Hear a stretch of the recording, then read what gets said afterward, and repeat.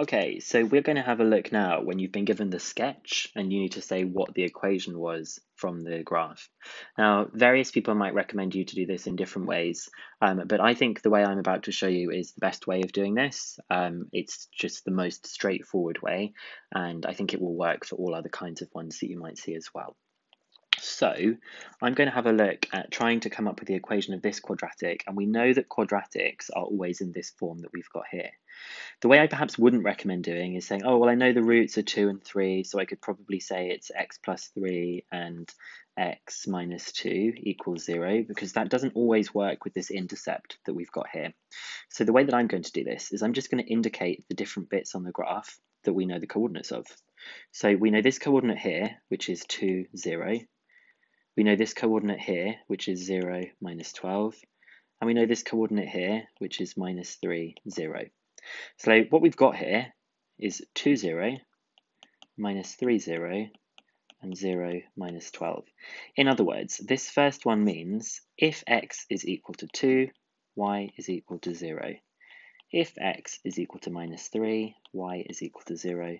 And if x is equal to 0, y is equal to minus 12. So I'm just going to use these things and I'm going to substitute them into y equals ax squared plus bx plus c to just find out if I can see what a, b, and c are.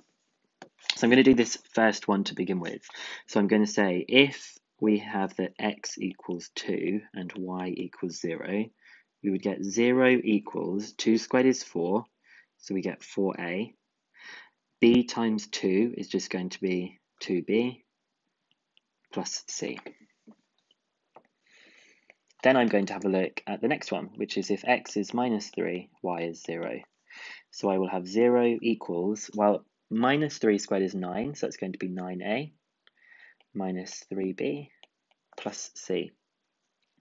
And my last one, if x is equal to 0, y is equal to minus 12.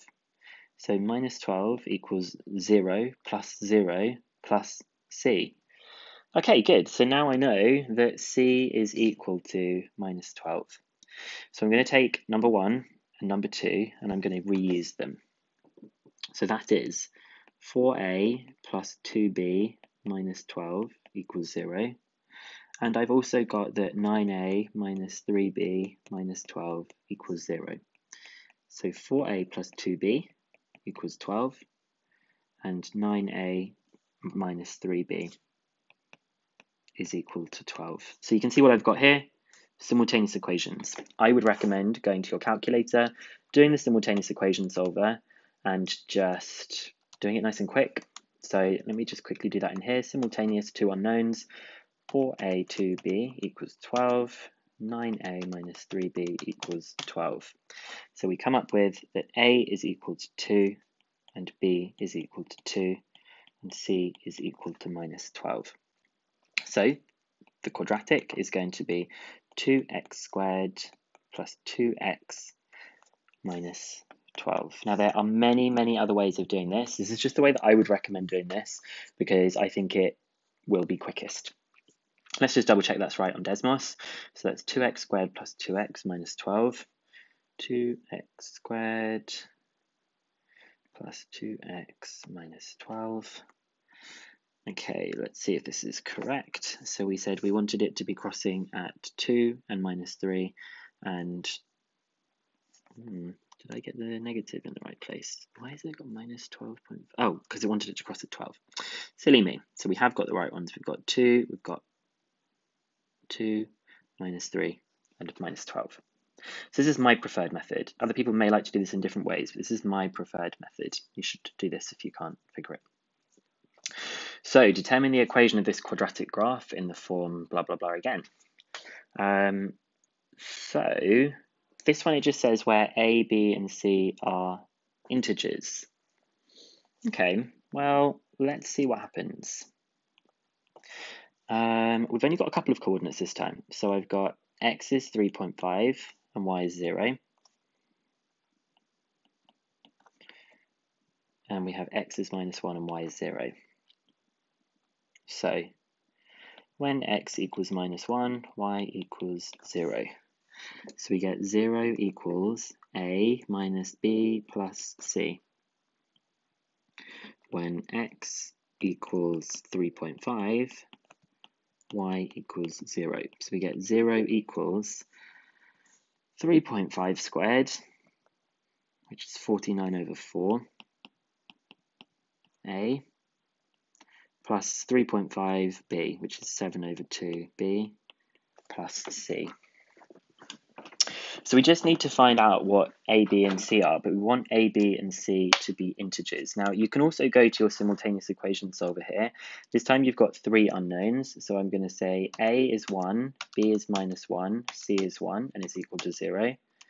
We've then got 49 over 4, 7 over 2, 1, and 0. So it says there are infinitely many solutions. So the solutions here, we have that a, it says, is equal to minus 2 over 7z. And it says that c is equal to z. B is 5 over 7z. And it wants it to be integers. So all I'm going to do is I'm going to let z equal 7, because that should get rid of all of these things here. So if z is equal to 7, this is just from my simultaneous equation solver that I've got here.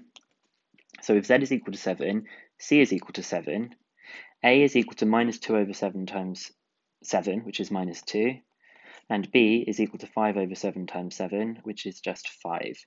So we think that the quadratic is just going to be minus 2x squared plus 5x plus 7. That's minus 2x squared plus 5x plus 7. Minus 2x squared. Oh dear.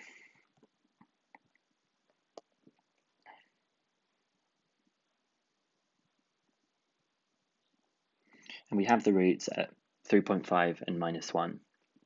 Now, I guess we could have done this in a different way. This is perhaps a slightly tricky way of doing this. We could have just said to ourselves, well, if the roots are minus 1 and 0, I know that the brackets should be x plus 1 and then x minus 3.5. And when I expand these brackets, I would get x squared minus 2.5x minus 3.5.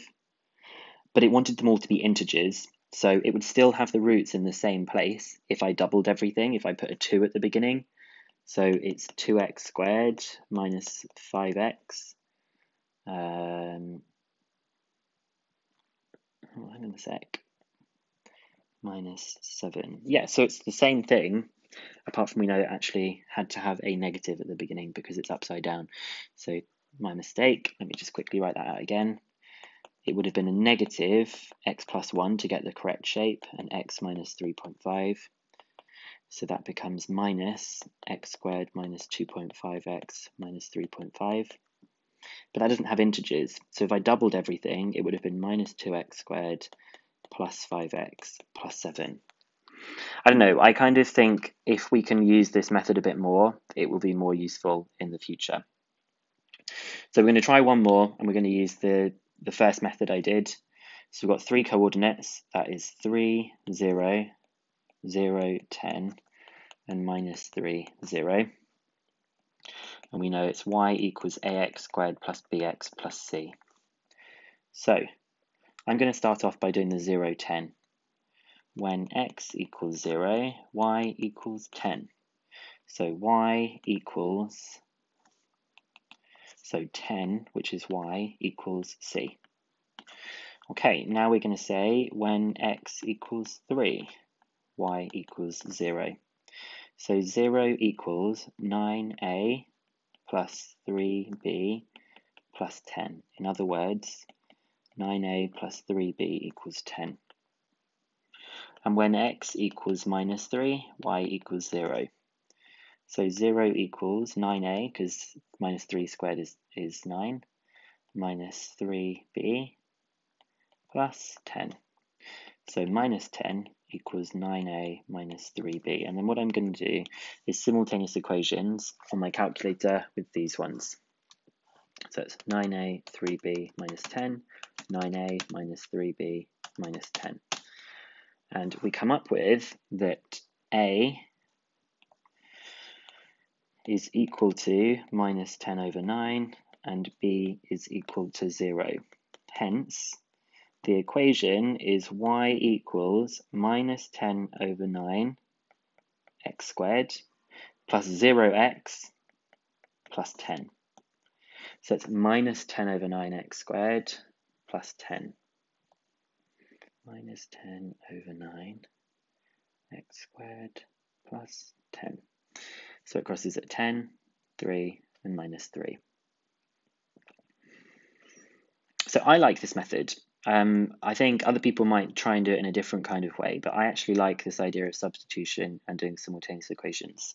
So you guys should have a go now at finishing off exercise 2F.